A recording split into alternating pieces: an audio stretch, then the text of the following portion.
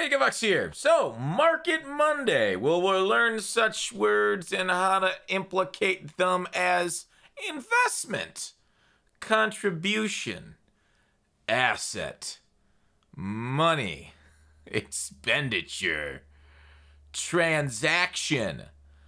If you want to know more, stay tuned after a word from today's sponsor. Rock Bottom Coins is the #1 place to get your Madden coins. If you make coins for my videos, sell them to Rock Bottom. If you're buying, use my code GUTBOX for 10% off.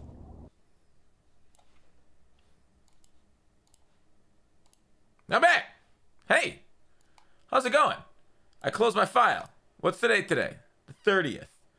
Of my file, accidentally. Anyways, on this Market Monday, we got stuff after that lame intro all around the game to talk about. We're gonna rehash some of the things, and maybe we'll rehash that after we get through some new stuff. So the legends are new to the game, and like you're wondering, oh, I've definitely heard a lot about legends. You talk about the good things to do with them, buy on the weekend when they're in packs, snipe them, sell during the week, and you know what? Me saying that again reiterates the importance to them, because when people pull packs, they make bad decisions and sell these cards at a cheap rate. Okay, so let's just filter here quick. I also want to talk about the boss legends, which look like solid stuff. But anyways, selling these things probably around 29K right now. But when they're coming out, you can easily get these things like the low 20s when people are doing them. Do the same thing, 85s, low 80s, all this stuff. It works, right? I've talked about this last week, I think, to prep you guys for it. So I'm not going to go too much into it, but that's basically it. Make sure and snipe. Use your coins up over the weekend. I was too drunk Saturday to do anything, so I didn't do any investment this weekend in them. But the biggest thing you should have looked at, and we've talked about this before in the channel, is when you look at these cards, you know, they got the regular set legends, and these cards are only +1s off of their limited time legends down here, right? They're only +1. They're not that big of a deal. For on the field performance, you're not going to see a whole lot of difference unless, you know, one hits like a threshold, but then you can always power up to get that level, yada, yada, yada. But you're looking at Zonka here, like 397, 412. That's kind of where he's selling at, 412. We got Sap around 430-ish. Next one's at 459.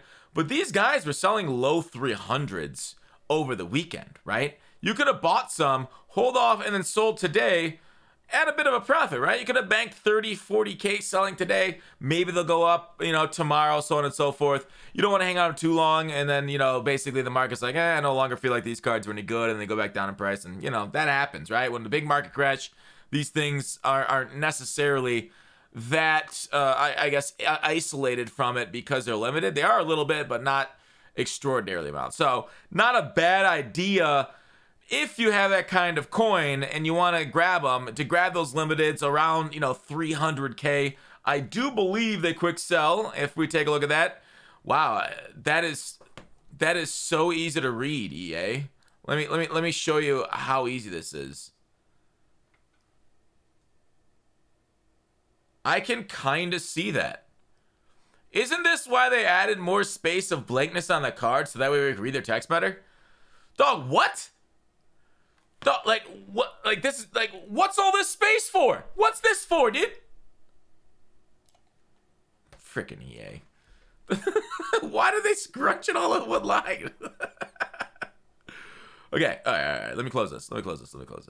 Moving on from that. This is Market Monday, not criticize EA Monday.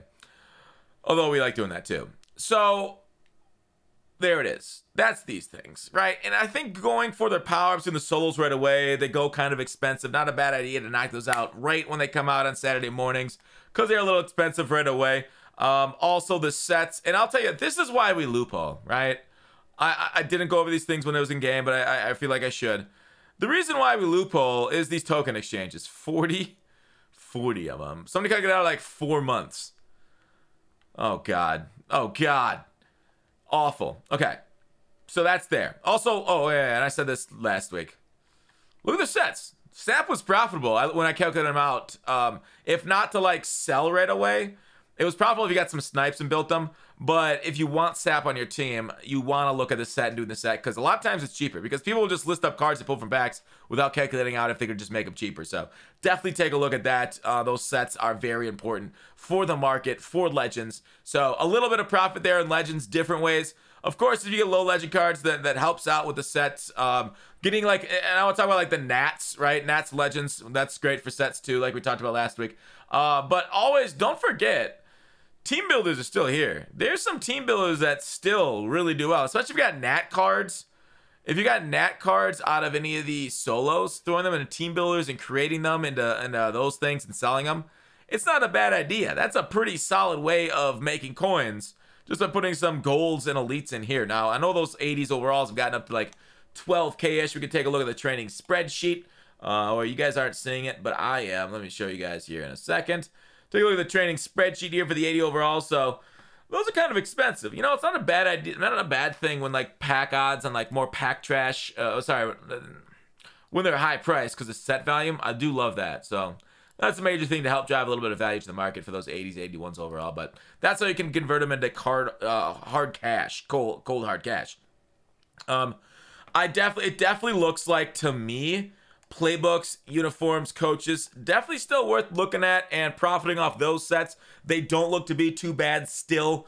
Gap pack method still seems to be hitting a little bit. Of course, it depends on how much you're willing to buy, but just like doing 20 gaps, listing them all up on the marketplace and going to play in a game, it's not a bad way. It's not necessarily passive income, but it's income between games. So you can kind of like do that, take a little break, and then just get into the next game and then wait for them to sell, then do it again, so on and so forth.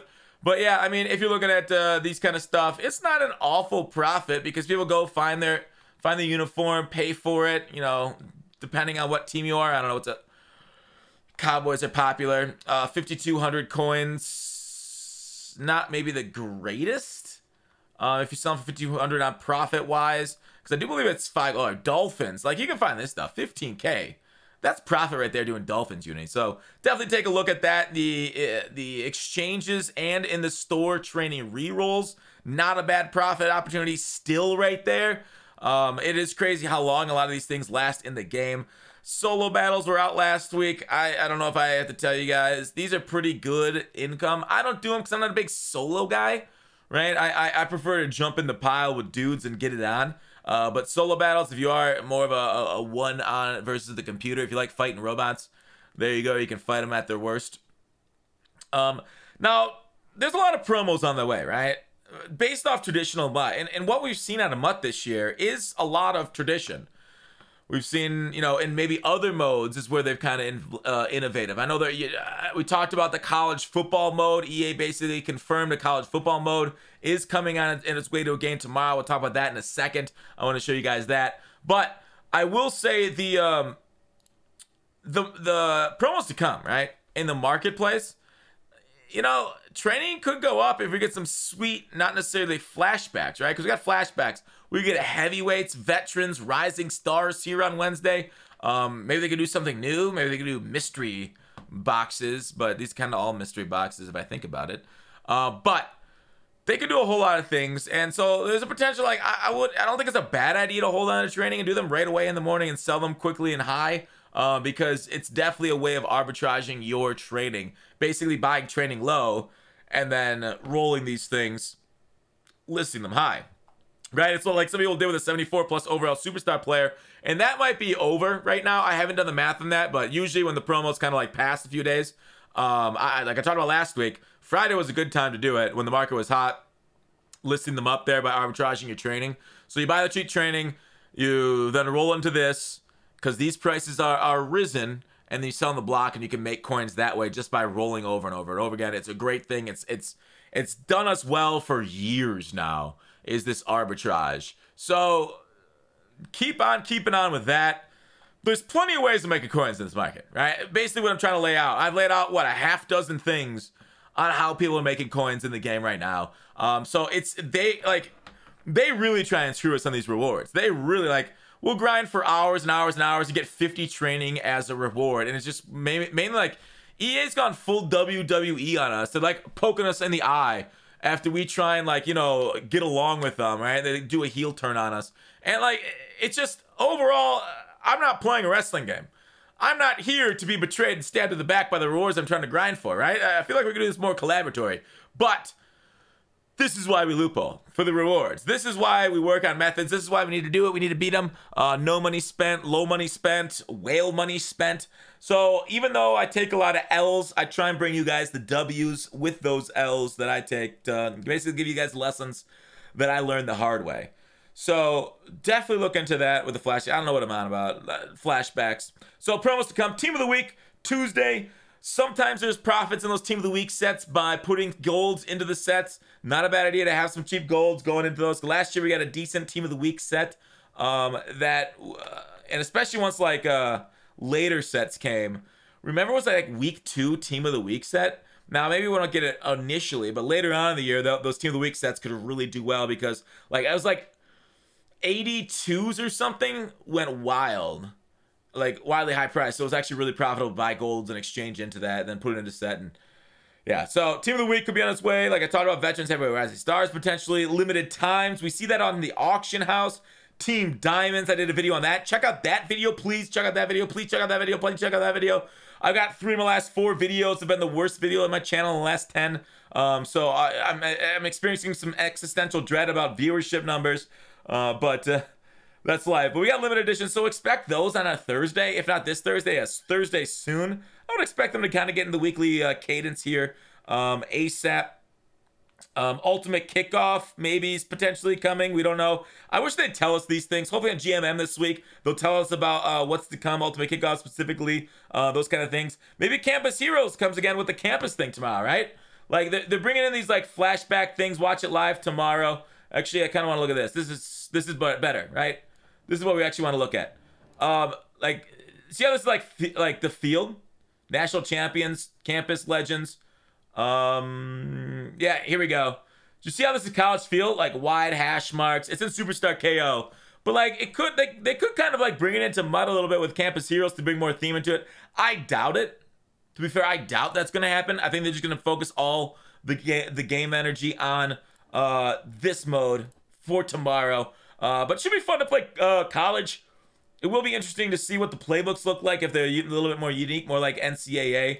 But yeah, Superstar KO, Campus Legends available tomorrow. We'll be streaming on it. So check us out on Twitch for that. I'll probably put some gameplay up on my second YouTube channel. But that's it for this video on Market Monday.